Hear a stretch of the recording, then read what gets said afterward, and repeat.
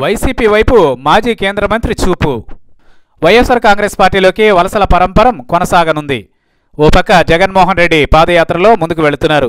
రాయలసీమ జిల్లాల్లో వైఎస్ఆర్ కాంగ్రెస్ పార్టీపై ప్రజలకు అమితమైన అభిమానం పెరుగుతోంది.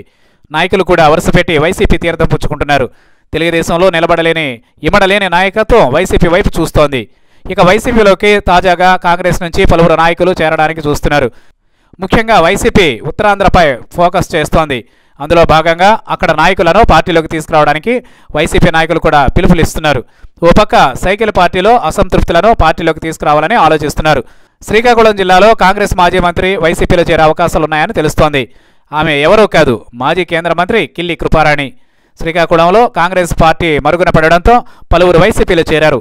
ఇందులో ధర్మానుకుడు ఒకరు. ఇక కాంగ్రెస్లో చక్రం తిప్పిన నాయకులు మాజీ మంత్రి కోండ్రు మురళి అయితే మరొకరు మాజీ కేంద్ర మంత్రి కిల్లి కృపారాణిలు. అయితే ఇప్పుడు ఆమె చూపు వైసీపీ వైపు వెళుతోంది అంటున్నారు. ఇటు ఆమె తెలుగుదేశంలో చేరే అవకాశాలు కనిపించడం లేదు.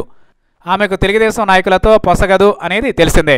తెలుగుదేశంలో కీలక నాయకుడైన ఎర్రమనాయుడుపై ఆమె విజయం సాధించి కాంగ్రెస్కు దగ్గర అయ్యారు.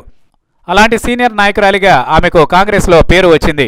ఆ సమయంలో మన్మోహన్ కేబినెట్లో కేంద్ర మంత్రిగాను ఆమె పనిచేశారు. ఇక ఆమె శ్రీకాకుళం జిల్లాలోని టెక్కలి నియోజకవర్గం నుంచి పోటీ చేయాలని అనుకుంటున్నారు. దీనికి జగన్ ఎస్ అని చెబితే ఆమె చేరిక వెంటనే జరగనుందని అంటున్నారు. అయితే జగన్ పాదయాత్ర చివరకు చేరుకునేది ఉత్తరాంధ్రలోనే. ఆ సమయంలో ఆమె వైసీపీలో జగన్ సమక్షంలో చేరే అవకాశం ఉంది అంటున్నారు జిల్లా నాయకులు.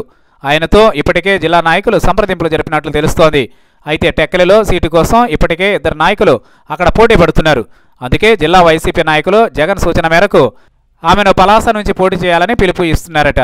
ఇక్కడ ఆమె సామాజిక వర్గం ఎక్కువ ఉండడంతో ఈ సూచన చేస్తున్నారని తెలుస్తోంది. దీనిపై ఆమె డెసిషన్ ఏంటో చూడాలి.